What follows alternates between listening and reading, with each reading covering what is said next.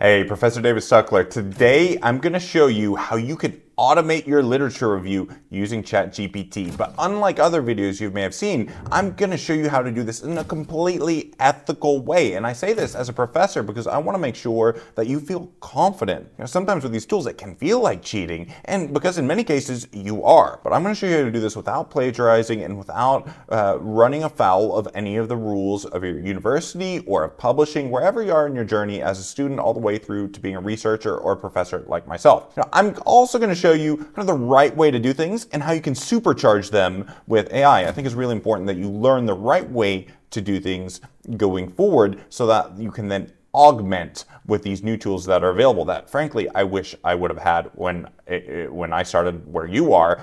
Flash forward now, I've published 400 articles in peer-reviewed journals. I could have done this a lot faster using the tips here. Finally, of course, is YouTube. If you stick around, I'm going to show you a secret tip for your writing that's going to transform the way you think and help you feel really good about your literature review and know what you need to do doing the first pass yourself. So let's dive straight in. We're going to cover the 4 stages of writing a literature review, starting with defining your research question. Now, you need to at least have a topic in mind. I've got an example here from a student I've been working with who asked, hey, Chris, what's your research question?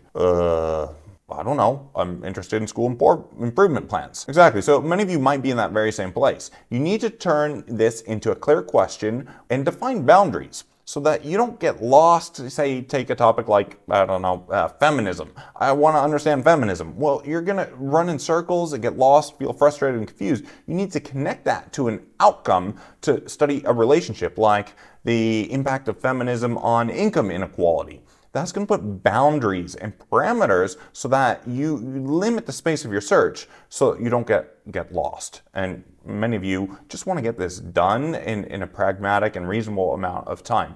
So, okay, so school improvement plans, and you can see, even if you just start without that outcome, ChatGPT is going to help you. So it's going to list out, help me find a research question, it's going to list out a series of potential questions, such as this one. How effective are school improvement plans in enhancing student academic performance in underperforming schools? That's great. It's immediately really connected the outcome and defined also here the population. Underperforming schools. Kind of your tools that you have available in refining your research question. You can define the population. Here, US, underperforming schools, that's the population. Outcomes, here's student academic performance. What you're looking at, sometimes the intervention or exposure, here it's school improvement. I really like this question, and ultimately, working with the student, that's what we went with. But you can see there's also a menu of other questions that you can look at, and some of these you might want to integrate into your review anyway, so keep them in mind. When you've got this, and you've defined your research question, normally now you would move to the second stage, which is developing a search strategy to go find literature on this research question. Except with this new breed of tools, we can short circuit that process, and we're actually going to go to step 3 and invert the order and then come back to step 2. So step 3 is we're going to develop an outline and a structure. And instead of conventionally getting the material and developing structure, we're going to use support of the power of ChatGPT to go create a structure and outline for us. We might refine this later, but it's going to be a first start and help focus our search. So let me show you how to do that. Okay, so scroll down and let's say, hey, ChatGPT, let's go with the first one. Can you write an outline for a literature review with a structure and potential themes? Ever willing to help, certainly. It comes up with a structured outline. It's really important that you put structure and potential themes in your outline. So it gives you a working title, an introduction. I'm going to set up, you need a little place to put your methods. If you don't have a method, that's really the search strategy I said in the second step. We're going to talk about that in a second. And it gives you a series of outlines. Section 1, an overview, maybe historical context. Section 2, really getting into the meat of the article, the effectiveness of these school improvement plans with subsections there. Section 3, challenges and limitations. This is great. This is going to save you a ton of time. You can adjust this outline. Say, hey, ChatGPT, calibrate this. I need this to be around just a 1,000-word essay if you're doing it for a school project. If you're doing this as a paper you want for a peer-reviewed article, maybe you want to say towards a 3,000-word structure. You might want to eliminate some sections. You may even find as you go through it, I'm going to show you an example in a second, that you're going to tweak some of these bullet components of the outline.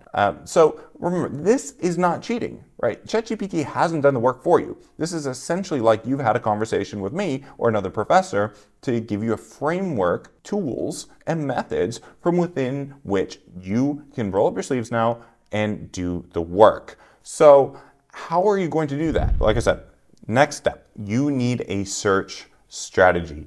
And the starting point that I recommend, especially if you're doing this for the first time, is to head over to Google Scholar, and we're gonna do targeted forensic searches on each of these outline themes. So what we need to do is we're gonna copy and paste this outline, we're gonna bring it over to Word, and then we're going to move to Google Scholar, start searching, and use our strip method, a method we've developed to really help you in your literature review, but while still avoiding plagiarism. Let me show you how. So back here to ChatGPT, and we're just gonna copy all of this and drop it. Let's pull up a Word document. Here we go. We've got our structure here in our Word document. And now what I'm gonna do is go straight over to Google Scholar. So let me open up a new window, Google Scholar, and let's pop in School Improvement Plan, SIP, effectiveness in the US. And what you can see, we're gonna pull up a bunch of different articles. I found one here that's worth noting. And what we're gonna do is we're gonna click on this article, and the next thing you need to do, you need to start saving these articles. So if you don't already have it, you need Zotero, and you'll see a little connector if you set this up correctly, save to Zotero. So I'm click on save to Zotero, it's gonna ask you which library. Well, hang on, wait a second. I need to create a library. Create a dedicated library for your project. So come in here, create a new collection. Zotero, by the way, if you're not using Zotero, but you're using ChatGPT, you really need to have a conversation with yourself. You're using advanced tools, but not using the basic ones. It's like, don't even have a cell phone, and you're trying to make a phone call, and you're still using landlines. This is fundamental. You need Zotero. Okay, I digress. So back here, Zotero, it's free. I'm 100% committed to these free platforms, committed to open access because I really want to reduce the barriers so that everybody in the world, wherever you are, can do high quality research. So here we go, create, let's just call this SIP. Okay, and Zotero is going to save the item right here. Click on my library, I'm gonna pick the library, I want an SIP. Bam, done. It's going to come back to Zotero. I've got it here. Later on, when you get the PDF, you can upload it there. We've got a full video on getting started with Zotero. You need this. Okay, so now that we've got this here, we're going to avoid the risk of plagiarizing because we're going to cite everything. I'm not going to go through the full article, but I'm going to show you how to use our strip method. So I can already see here several components of this abstract that are relevant. I'm just going to pluck these bits out. And we're going to move this into our working document here in Word. And you want to make sure you get the reference here so you avoid any risk of plagiarism. Zotero's going to do this automatically, but I'm just going to pop this in here for now. So I've got it here. And if you look in this abstract, you're going to do this with a key. You're going to forensically go through your article and pull out key bits. But I can see different points that fit in different sections. So this one here, zooming in, says that the empirical evidence base on school improvement plans is limited. Great, that's not just me saying that. That's somebody who in 2023 said, hey, on this research question, there's limited evidence. So what's that going to do? That's going to help focus the purpose of the review to say that there's a gap. And I'm just going to put this here and drop this and say this is Mariano et al. 2023. And we're going to rewrite this later. We're going to rewrite everything later. We're just dropping the evidence in the right place in the outline. Same thing here. I can see here, there's even less on the intersection of school equity and planning. Oh, that's really interesting. And tells me, hang on, wait a second. Maybe that's a really important part of these studies on academic outcomes. It's going to be a subsection of academic outcomes. Maybe I'm going to look at the equity side of it. Maybe it's going to get its own bullet point. But for now, this equity point here is really important. And I'm going to drop this Mariano study here to just say, hey, even less literature focuses on this point about equity, which is really important. The median student might not reflect underprivileged students, for example. So we'll come back to that. So you're going to repeat this process on each of these bullet points until you hit saturation. That is, when you go into Google Scholar, you search for more articles, and you're not getting anything new. You've captured it all. There's nothing left to say. And that saturation often will hit when you've hit maybe 5 to 10 articles for each of these bullet points. That's often enough, but it's going to depend on how mature your field is. So again, this is not unethical because you are doing the research and heavy lifting yourself, but ChatGPT has lowered the barrier, made it a lot faster, enhanced your power as a human to hone in on the unique value added that you're able to contribute. So that is step 3. One other thing I just want to flag for you, I am committed to free tools. There are other tools within which, apart from Google Scholar, that you can search. For example, one of these tools is called Scite, which will search the literature for you. And this can be quite helpful, but it is a paid-for tool. For the vast majority of you, Google Scholar is more than good enough, and that's my official recommendation. There is a place for these tools, but again, in the spirit of open access, like Zotero and Google Scholar, I want to really promote on this channel free, publicly available resources that anybody can do this anywhere in the world, no matter what resource you have available to you. So you've gone through, you've harvested your literature, you've popped it into your reference manager, you're ready to go to start writing. The fourth critical step where ChatGPT is going to help you is on editing, and it's going to save you a ton of time. But you do need to know our secret formula for writing well. It's going to make ChatGPT more effective, and it's going to help you really flesh out this outline fast. We use a peer system that we've developed and adapted, and peer is kind of like a hamburger where each of the elements of peer, P-E-E-R, are kind of like the bun, the meat, and the other bun of the hamburger. P is the point. It's the topic sentence. It's the main point. Each paragraph should make 1 point, following our 1-point rule, and that's usually the first sentence of your paragraph.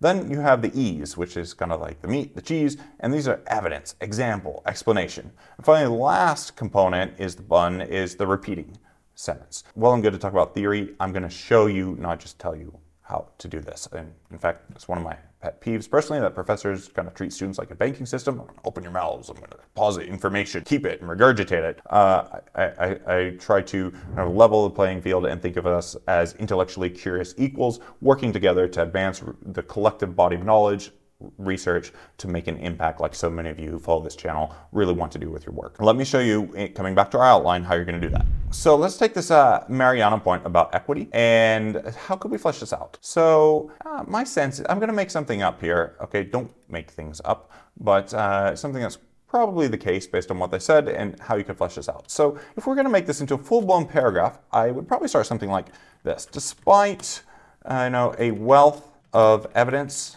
on the impact of SIPs on academic performance, much less scholarship exists on its effectiveness for underprivileged or resource-deprived students. Right, that is the point of the paragraph that I'm going to make. The second, I'm going to maybe cook this a little bit more using cooking analogy. I really don't want to drop in raw food. I want to kind of develop this a bit more. I'm going to explain it. I'm going to say I'm fleshing out this idea. It is highly likely that the effect of SIPs for median or average students is different than that on lower income or ethnic minority groups. And then here I'm going to deploy kind of like dropping in a little nugget of evidence. I'm deploying ammunition. Notice one thing I'm going to do here. I'm not writing the paragraph to say Mariano and colleagues in 2023 XXX. It's quite a boring way to write. You'll sometimes see people who are novices that Mariano and colleagues did this. Luigi did this. I'm going with Italians because my colleagues are all Italian. So Mario did this, right? No, you don't want to do that. Make your point and then drop your evidence to back that point up. So we're going to do this here and say, okay, one study by and it was actually a content analysis, one content analysis by Mariano and colleagues, well, Scite 2023, reviewed SIPs in tier 1 US schools. I'm making some things up. You need to go through and get this evidence into the outline. And found that less than 2% performed an evaluation of effectiveness, and of those, none included an evaluation of equitable effects. Clearly, more research is needed to understand how SIPs impact on vulnerable groups. Okay, something like this, right? So you've got your first draft, and you're going to do this, use our peer system here, right? Like what we've got, the point here, the explanation and the evidence, and the repeating or linking sentence with spelling errors here. And then what we're going to do is, ChatGPT, you can now take this whole section in editing, and this is where you're going to tap the power in an ethical way of ChatGPT, because you've done the first draft yourself using our peer system, using the outline, and drop this back into ChatGPT. We're going to ask ChatGPT to edit this for us. So I'm going to say here, please edit this paragraph that is in the literature review above in an academic tone featuring clear and succinct writing style. Okay, and we're just going to drop this in. You do need to prime ChatGPT to let it know what you want it to do. And if we come down here, we're going to say this is a little bit a little bit wordy, but I like it. There's, despite this extensive research, so some of this is just wordsmithing a bit, that's okay. I would be careful. Sometimes it says startlingly low rate. I'm a little bit British in my writing. I like to let the data speak for themselves and not try to embellish or add accents.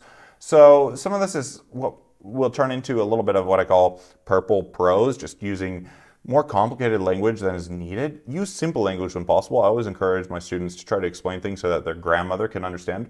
Things like alarmingly, this tone just isn't right. And this is where ChatGPT goes a little bit off. But you'll see, it did really little change to the structure. And this can help you save time, especially if English is not your first language. I recommend tools like Grammarly, but ChatGPT here is gonna save you a bunch of time editing. So that's it, guys. My student who had failed to do his literature review 3 times before tapped the power of ChatGPT and got this review and school improvement plans done in under a week and in the right way that he could feel proud of. Not only feel proud of, that he, using ChatGPT, learned faster, mastered the basics, and now is gone from chapter 2, which was literature review, and already breezing through chapters 3, 4, and 5. It's almost like getting past this first hurdle of the literature review unlocks the floodgates for everything that comes next. It's so often the sticking point that I see for so many students who just get frustrated, don't know what to do, and throw in the towel and give up. Don't let that happen to you. That's exactly what this channel is about. I do believe the future is going to be that AI will surpass our abilities as humans, and we need to learn to coexist and not feel threatened by it, but use ChatGPT in the right way. And we're going to continue to deliver content like this on this channel for you, because if you're not using it, you are at a competitive disadvantage compared to your peers. Again, stay tuned for more comment like this. You've requested it from me. I'm delivering it to you. By the way, do join my Facebook group. If you like this video, give me a like, subscribe, and in my Facebook group, we can communicate directly. We have live chats where professors, other research students, and peers are collectively working together as a community of practice to help advance our own research and kind of lift the tide for all boats. Do hope you join. Hope to see you there, and I'm going to look forward to seeing you in the next video.